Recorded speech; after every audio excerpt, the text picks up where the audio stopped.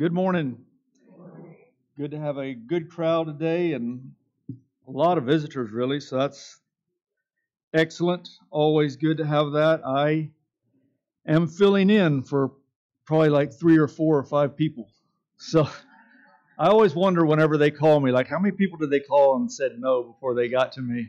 But hopefully that's not the case. And regardless, we're here to glorify God, and hopefully that I have something to share with you that will benefit each of you. So I definitely want to thank the elders and Brian and those that did ask me to speak, and thank Bobby for the prayer and Jason's. I actually thought about calling Jason and telling him to sing a song, but I don't think I would have picked as good a one as that second one that he sang. I'll allude to that in just a second. But so when Brian called me, I obviously am super nervous to do this, but I always say yes. And he told me the date, and it was obviously today. And that's my mind jumped back 10 years ago, almost to this date. I started chemo and radiation when I had cancer, and at the time was given 5 months to live, and obviously it was a trying time.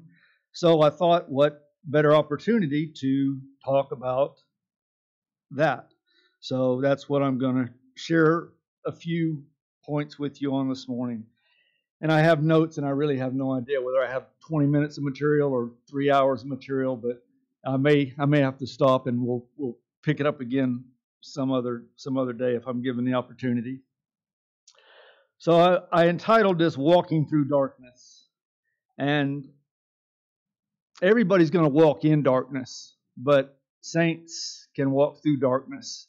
And if you would turn to Psalms 23, read a few verses here to start with.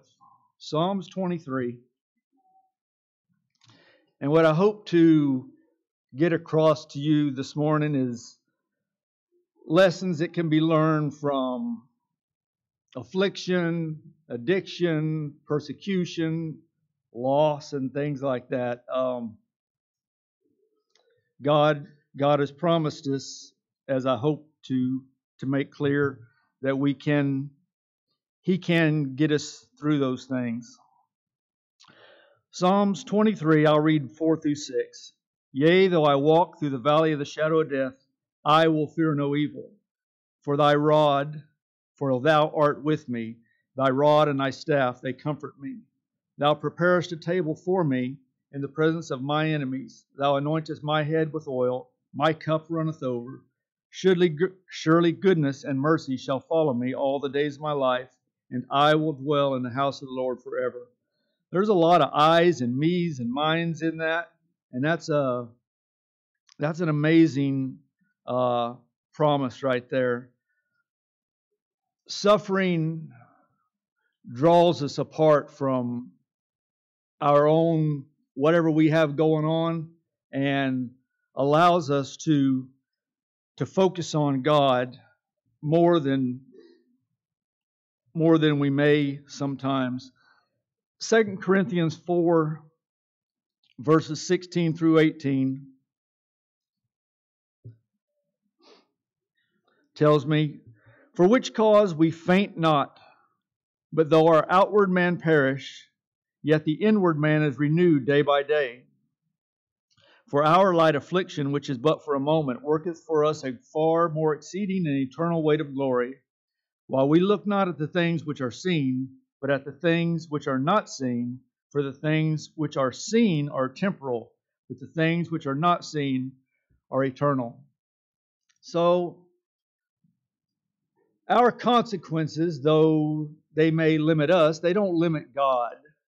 And throughout the Bible, and there's, I'm sure, hundreds of examples, but some that quickly come to mind: Joseph, Job, Paul, Jesus. I mean, those are just great examples of people who walk through darkness. I do firmly believe now there are some lessons in life that cannot be learned without affliction. Because if we're doing good, on our own, or we're making it, or we think we're making it, or we don't tend to give God the credit and the glory that He deserves. So the song Jason sang that was so fitting, and He walks with me and He talks with me. God will not send us on a journey. He's promised to not send us on a journey without equipping us well. 2 Timothy 3:17 talks about the man of God being thoroughly furnished to all good works.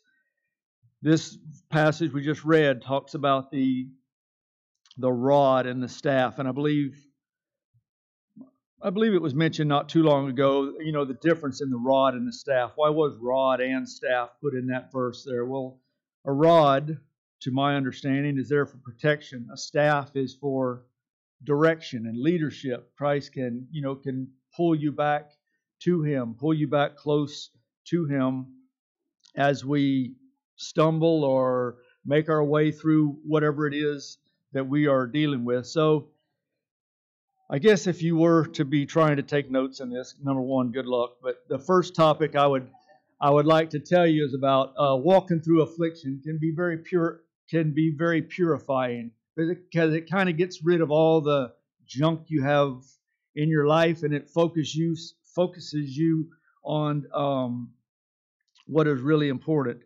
So until you take time to look back on events, or you have that time to step back. Surely Joseph and some of those ones we talked about, they couldn't see the divine path that God had them on until they got through with whatever it was in life, and to look back on that and try to glean or gain lessons from the things they have had through. So though things in life seem chaotic, or maybe just the world in general, we do have to remember, we do have the promise that God is in control.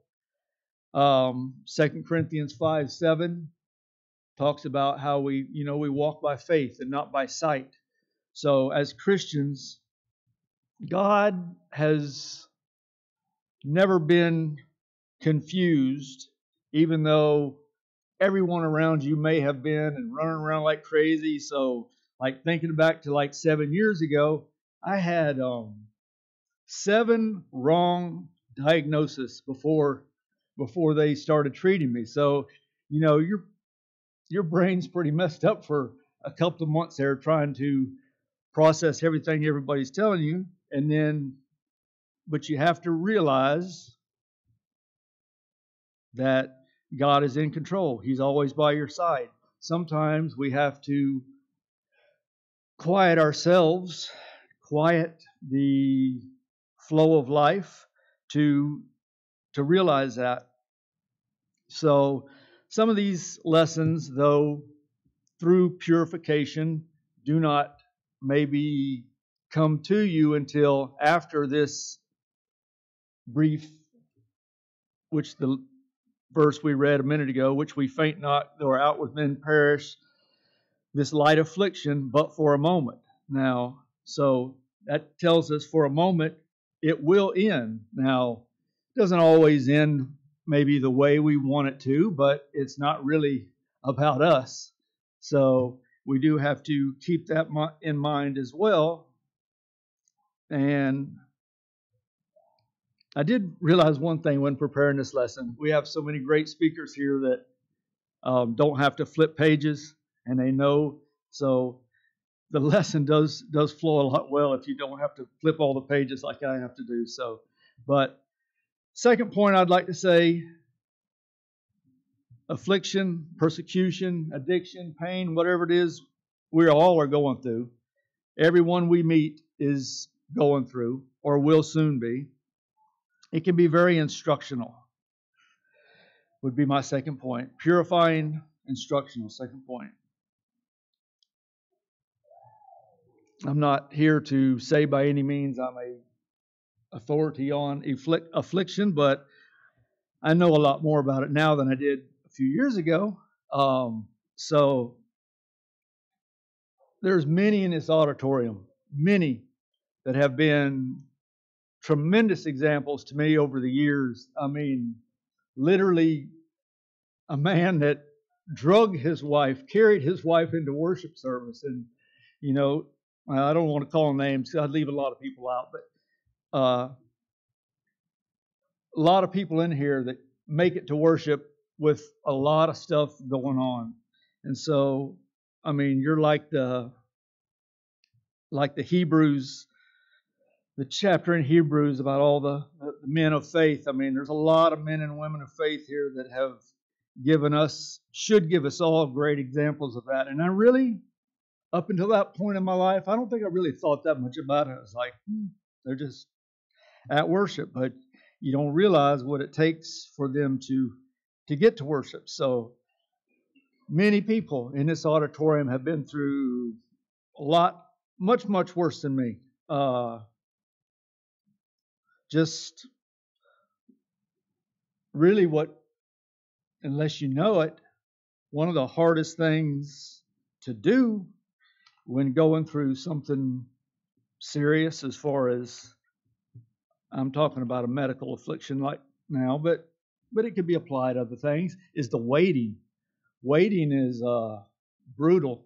When you're waiting for a test result, or you're waiting on this, that, or the other, it's hard to get that out of your mind. So there again, this can be a very instructional part of your life. So through this little section here, I'm just trying to share you a little snapshot of some things that I've learned from God's Word. Hopefully it will help some of you out maybe when you face these trials. Often in our life, I think we're like recreation to death. I mean, we make too much of our own joy and desires and plans and dreams. And Hiram has preached about this right here, but I think I've been doing this longer than Hiram's been alive. My grandpa used to always say, Lord willing. So he just got me in the habit of saying, Lord willing. So I try not to ever finish anything that I'm saying about vacation or whatever it is. I try to always finish with Lord willing, because I think when we fill our lives with all this junk, I don't know this for sure, but this is just my take on it. Sometimes these things can be taken away from us, kind of withdraw us for a while till we can distinguish His plans from our plans. Because I think many times, I'm going to say you probably could put your own I in there. I get on my own way of God. God wants me. God has chosen me. But so the only thing keeping me from doing the right thing would obviously have to be me. So again, if I'm too wrapped up in me, then I really could miss out on a lot of blessings. I actually did write a thing one time called The Blessings of Cancer, which seems crazy to first hear it, but there definitely are some things that can be gleaned from that, and I have shared that with a number of you have asked me for that in the past, and I have hopefully done that. But every face you see, everyone here this morning is going through something, and at the same time, every face here is loved by God, and God wants what's best for you. And even though you got to be careful, my daughter actually just mentioned this the other day, when praying for patience. I mean, you need to be careful when you pray that you know what you're praying for, because sometimes the way God teaches you, you might just want Him to hand you this patience or whatever it is, all wrapped up in a nice package and sit it there on your doorstep, and it's not going to happen that way. You don't learn patience just sitting in an easy chair, I don't think. So I guess the first thing that maybe not the first thing, one of the most important things that I learned about this is not feeling sorry for yourself. Regardless of pretty much anything you're going through right now, there's somebody having a worse day.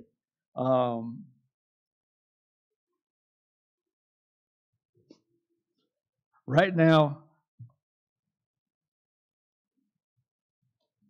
for example, I'm I'm not going to get into that part right now. Everybody's got things going on, and there's no reason to think that your thing is any worse than anybody else's. And that's one of the great things about gathering here for a worship service. And Christ knew that when in stating the church and things like, or stating the meeting and coming together. I mean, it is a great, not only the spiritual blessings we get from it, but the emotional support, the physical support that we get from other people, and our things that we have gone through allows us to relate to other people in a way that we would never be able to relate to them, maybe because of the things that you now have in common with that person. So like right now I'm trying to get off of a medication that I've been on for 10 years, and it's not easy.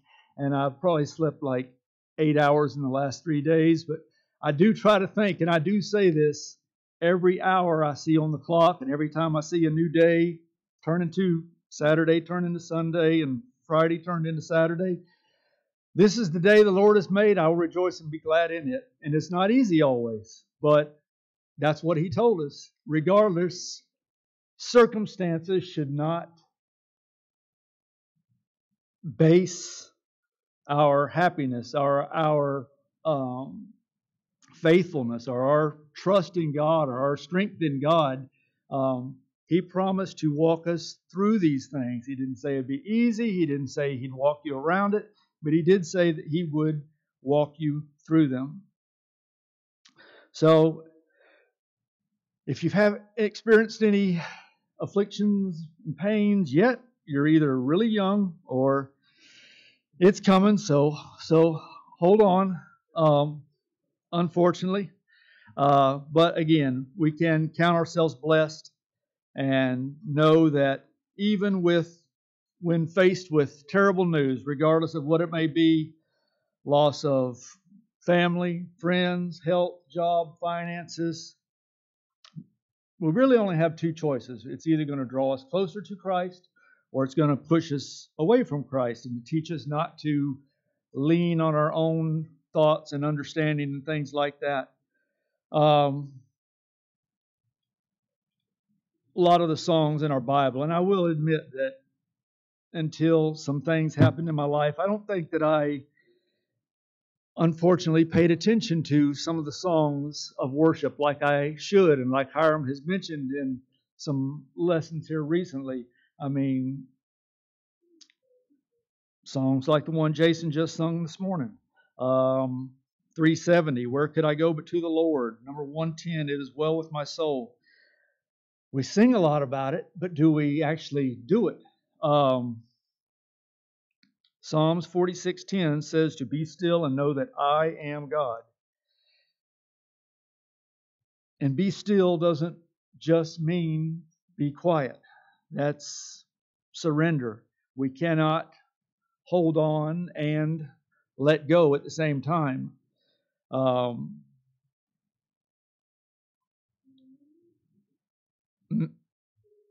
She just went out, but the grandbaby, man, I'm so thankful for that child.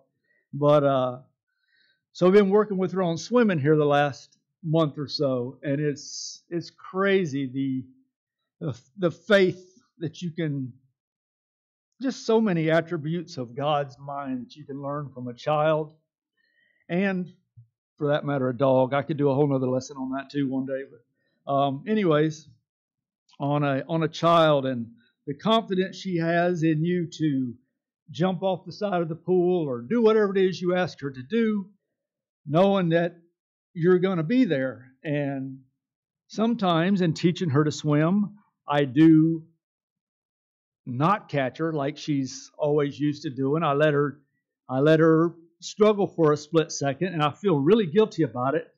And she gets pretty upset with me for a second or two, and her eyes look so disappointed, like, I mean, you've been catching me for an hour. How did you miss that one? But they have to swim a little bit, they have to kick a little bit, and then she can actually do it, and we can actually do it with his help. But we have to sometimes have that little struggle to realize that. So when you do realize in life that you're helpless to fix things that you have going on around you, this storm, whatever it is, and your things are not going to get better without God, um, that'll put you in a real good place to understand a lot of scriptures, and I have a lot of them down here, but man, that clock is just running super fast. I'm not going to be able to get to all of them, but the path, the scripture reading that Brother Simpson read, and 1 Corinthians 15:57, but thanks be to God who gives us the victory through our Lord Jesus Christ. 2 Corinthians 12:9 that talks about my grace is sufficient, and most gladly therefore my grace is sufficient because my strength is made perfect in weakness. So most gladly therefore would I boast that the power of Christ may dwell in me, not on your own weakness, not on anything you've done, not on anything that you have acquired, but what God has done through you. And also a really great verse that I'm not going to be able to read, but if you'd like to jot it down, Psalms 116:3-9 was very, very meaningful to me. Is very meaningful to me. So hopefully you just develop a real renewed appreciation for just the simple everyday things that many of you, most of you, if you're like anybody else, you kind of take those things for granted. Things that people worry about their jobs, and they worry about their, your next vacation, and what, things that are going to do next. And that stuff really pales in comparison. The whole thing just flips upside down, and really you don't even, when some things happen, it's really you get your priorities right is what it really does. But it takes a real shakeup sometimes to do that. So, however, I do know some people that even though they have overcome something and they are doing well, and God has blessed them to get them to the point they are today, it's hard not to, and I'm going to say particularly with cancer right now, it's hard not to think about the thought of that reoccurring, or when it reoccurs, or that thought probably runs through my mind. I would say at least once a week. It's probably more than that, but it probably runs through there most. It's. I would think that's pretty common of most any, even an addiction or something or other like that. The fear. You should never let the fear of that keep you from taking your next step. I mean, I do know a person, not a member of this congregation. Honestly, I just know her husband. I don't actually know her. Her fear of a reoccurrence sucks really all the joy out of her life. She's so concerned about what if, I don't know what I would do if you, I mean, you literally will if yourself to death if you go on with all that stuff right there. So once God's got you through, not that it may come back, but if it does, then you'll deal with it again. Don't continue to dwell on that part right now. Okay, so we've got through, it's purifying, it's instructional. The third point I'd like to make is going through one of these things can make a very intimate relationship with Christ. Psalms 139:14 tells us that we are very fearfully and wonderfully made, and I've heard about a personal walk with Christ all my life, and I knew all, I knew all the words, but I don't know that I actually really truly understood that. But I know now that God knows me on an individual basis, which I know is not anything. It tells you that in the Bible. If you would, again, be still and read it, I know, as the song just says, that He walks with me and He does talk with me and things like that. And it's a weird concept once you attempt to wrap your mind around it, because, at least for me, it made me feel real small and insignificant at first. But then as I studied on it more and delved into it a little bit more, my relationship with Christ is tailor-made. It's like nobody else in this congregation, and you have your own, and you have your own. And it's really a very empowering thing when you think about that God, creator of the universe and everything that we have around us, knows me individually. It really, as the Bible tells us, if God's for me, who can be against me? Or what can man do to me? Or what's the worst thing that can happen to me? If I have that promise of Christ and eternal life, the worst thing here that can happen, obviously, is death, which, in the big scheme of things, our little blip on the screen is not that long to begin with, whether it's 50 years or 100 years or whatever it may be. So, we know from reading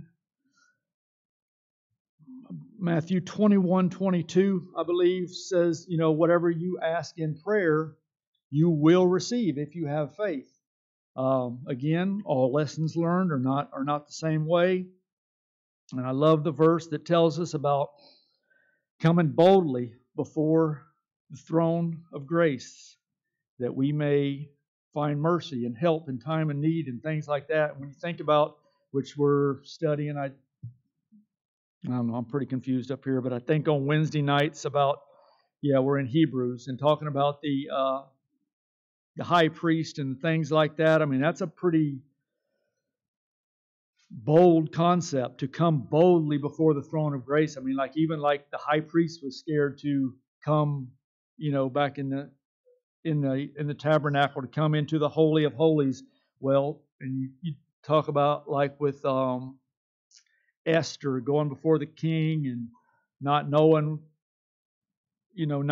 whether the king would, lift the scepter or things like that. So that's a pretty scary thing. But Christ has told us to pray boldly. Some of the prayers that like Job and some of them prayed, to read them, they kind of are like, he really kind of calls, I don't want to say calls God out, but he kind of does. He's like, God, you promised that you were going to do this. And so we have to pray like that, and not in a way like we deserve anything. We don't deserve anything, but we do need to pray a bold prayer and believe and know that Christ is going to hear us.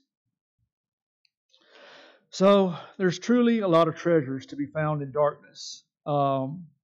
As with Joseph and Job and all the ones that I've mentioned before, Christ including, God doesn't make bad things happen to us, but He doesn't keep things from always happening to us as well. If He thinks that we will better be suited to make it to heaven through a way that takes us 20 years or 30 years rather than one that took us 100 years, then He may do it that way. And God has never, God laughs at the word impossible. God has never been surprised at our situation, even though we may be. We obviously, everybody's been in a situation that, oh man, I cannot believe this just happened. God wasn't shocked. God's not surprised. God was prepared for it. God is never looking for, oh man, what am I going to do now, like we do. We know that all debts are not settled here on earth. And again, things may not always wind up the way we would have chose, but this side of eternity, there's a lot of lessons here that we're just not going to get. So what's the conclusion of all this? While we're able, let us walk in the light. Psalms 119, 105. Why do we do this? Not so that anything good people can say of us, but like Paul said, so that God is glorified and that we can say with confidence, thy will be done, Lord willing, it is well, and all those things. And hopefully, ultimately, we will get ourselves to heaven. And along the line, hopefully we'll take somebody with us. So the fourth thing I'm going to wrap up with here in just 2 or 3 minutes. Our situation, affliction, opportunity, whatever it is you want to call it, should be very motivational. So if you tried to put 4 points on this, this would be the 4 points. And I tried to make it tidy like some of their lessons where they all start with the same letter, all that. I can't really do all that. So my 4 points are: it can be purifying, it can be instructional, it can be intimate, and then finally it can be motivational.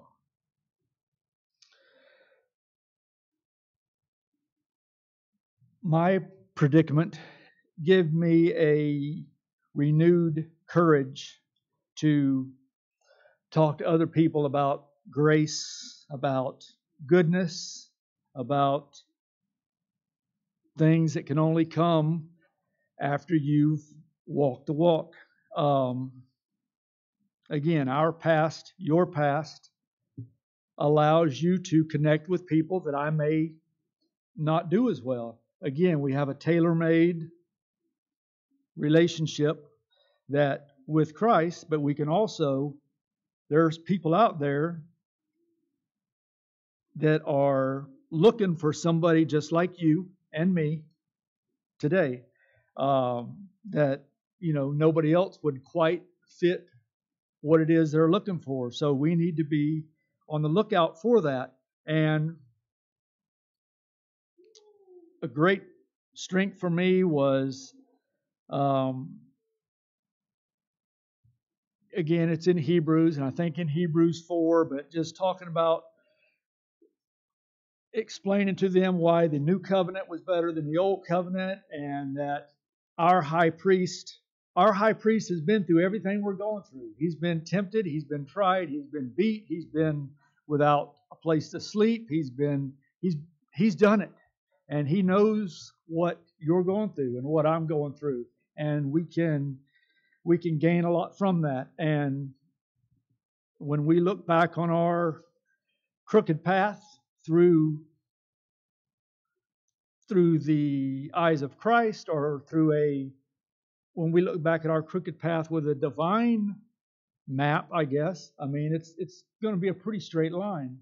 He was trying to get you here, and this was the best way to get you here. So, if there's any here today that have a need or a burden maybe that you're trying to bear alone, Christ promises in Matthew 11:28, "Come to me, all you who labor and are heavy laden, and I will give you rest."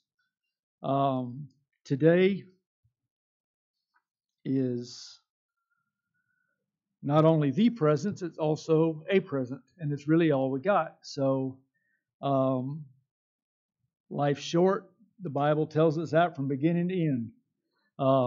Job 41, 1 and 2 makes it very clear.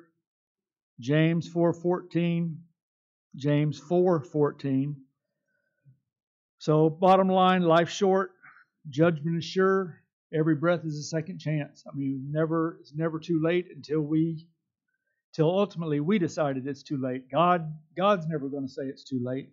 So that choice is up to us. So if you're here today and you've never put on Christ as your personal Savior, or if you've wandered from your walk with Christ, now is the only time you have. Now is the time to make that right. So come now as we sing the song. Thank you.